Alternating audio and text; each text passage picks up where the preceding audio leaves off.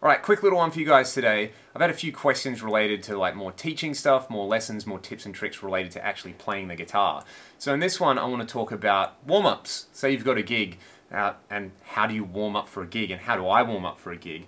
And basically I rarely warm up for a gig, which sounds really bad. I often just kind of go in cold and use the first two songs of a set, especially if it's a longer night, especially if it's a cover gig. Like I just don't bother warming up for that kind of thing because I know the first 3 or 4 songs of the night, you're trying to get the vibe going. The sound guy's probably still getting everything right, the rest of the band settling in. But tonight, my original band Ragdoll is opening for Living Colour, and that's pretty cool. But these gigs are always like rush on the stage, set up your stuff as quickly as possible, play your set, get out of the way because it's all about the headline act. Basically, you know, you're there to warm the crowd up. So if you're trying to warm the crowd up, how do you warm yourself up in that kind of situation? There's always a lot of sitting around, and what I like to do is, you know, you'll see people who might practice, you know, they go over their scales, they might play the major scale in a bunch of different positions.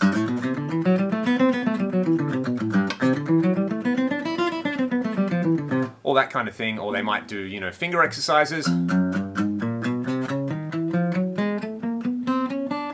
That kind of thing. But I remember reading this article in, I don't know, A Guitar magazine ages ago, and it was with Steve Morse, and he talked about using rhythm guitar as a warm-up, which I think is a really, really great idea. And anytime I do warm up for a gig, like something like this tonight, I'll just get my guitar, you know, not plug it into anything like that. I'll probably just play it acoustically. I'll probably have my headphones in so I can't really even hear a lot of it. I can just kind of hear the attack and the jangle. Or, you know, you might want to take another guitar along with you. You know, my advice would be take a guitar that's actually a little bit hard to play. Take an acoustic guitar, you know, like a cheap little nylon or something like that. And you can just fiddle around on it and play some cool rhythm guitar stuff. So here's 3 sort of rhythm things that I would do if I was doing this. One of the first songs I ever learnt to play was a song by Status Quo. So talking about sort of like rock rhythm stuff. Those guys are really, really good. Off the Pile Driver album. I think it's the first track on there. It's called Big Fat Mama or something like that. But essentially it's kind of like if you're familiar with the Dave Mustaine like spider chord kind of thing. You play an open A5. So the open A string in the 2nd fret of the D, and then you're going to reach up with your middle finger and your pinky finger, and you're going to play a C5, so the 3rd on the A and the 5th on the D. And you're just basically going to double it up.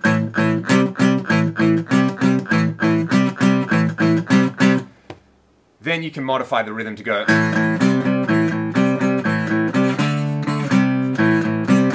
And that's the song. So essentially, I mean, in this case, this is just a song that I'm really comfortable with, that I've been playing for like a long time. So pick an equivalent kind of thing. You know, it can be an old 50s rock and roll tune if you like. You know, just sitting there going, something like that. Something really, really simple where you don't have to think, where you can just play and start to sort of basically get into that flow space that you want to be into. You know, there's that like idea in neuroscience where they talk about people who are either at the most creative when they sort of enter this flow mode. And I think for me, I love playing guitar live because I seem to get into that flow mode at some point. So where just stuff happens, you know, you're not consciously thinking about it. You're like dimming that idea of like the self, and you just sort of, you know, being a part of the experience. So for me, this rhythm, and starting off and just really, you know, working on just getting it sounding steady.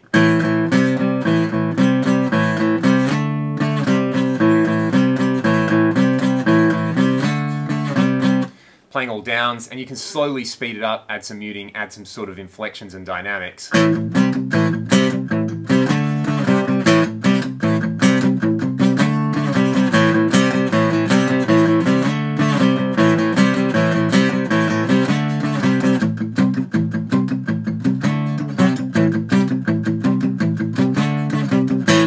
Playing it all downstrokes, and I like this because I can sort of feel my left hand start to warm up at a similar rate that my right hand's like warming up and getting comfortable. So that's one thing that I do kind of all the time. Another thing would just be pick an AC/DC song because there's so many good AC/DC songs. One of my favorites is Sin City. The main riff is just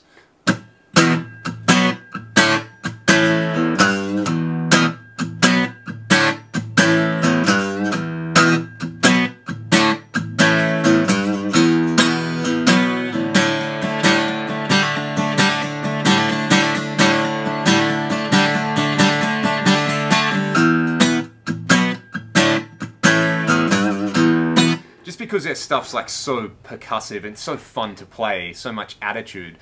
So that's another one that I play. And again, this is for like a rock gig scenario where I know I'm going to be playing a lot of downstrokes. I know I'm probably going to be playing like a drop tuning and chugging on the low strings a lot. This, yeah, again, this just kind of gets me in that groove, and you want your audience to be doing that, especially for, you know, if they've never heard you before and you're playing your own music. If you can get people moving, they're really gonna react well to what you do. So that's one that I like. And then with my crummy tuning by ear. So I do something in drop D as well, you know, just sit there and a riff I really like is Dogman by King's X.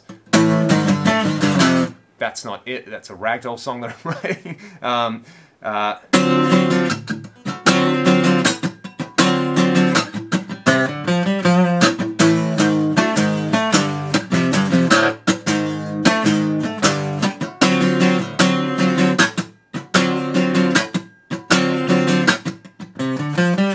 And that thing going from the really like big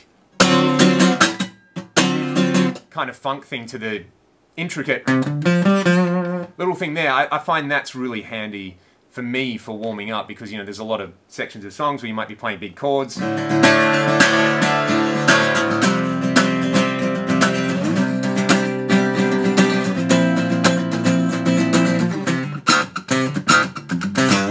Have to play like a single note thing, and transitioning from this kind of strumming to really accurate little picking is something that I find, you know, if I'm not warmed up, that I will make a lot of mistakes with. And like I said, they're just three things for me, like a drop D thing, an AC/DC thing, and that status quo riff. Sub in your favorite classic rock riff. Basically, the guide should be, you know, you want to make yourself feel good more than anything else. A large part of this is psychological.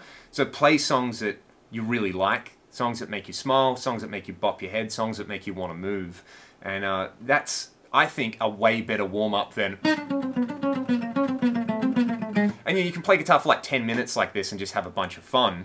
And, you know, it takes the stress out of that whole, I need to warm up.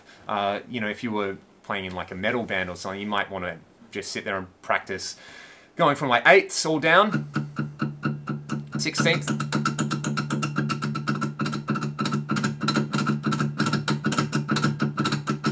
just that to get your right hand going or something, I find is really effective. So yeah, that's a really brief overview for me of like the benefits of using rhythm guitar to warm up, and especially if you play a guitar with like you've got just, like I said, an old beater or something, and you can take it to the gig with you and not worry about it getting damaged or anything.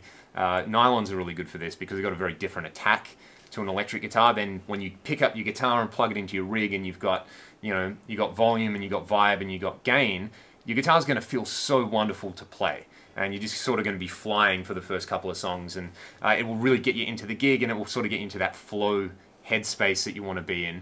And yeah, plus, you know, someone's always going to be like, oh dude, I love that AC/DC song or something, so it's a good way to build rapport backstage as well. Anyway, that's a little tip. I hope it helps you guys. Why don't you let me know in the comments what you use for a warm-up? Are you somebody who loves to practice scales and do a lot of warming up, or you're someone like me who's like fundamentally lazy and you just want to play some rock riffs? Or are you one of those people that doesn't even warm up at all and you just go out and you can just rip?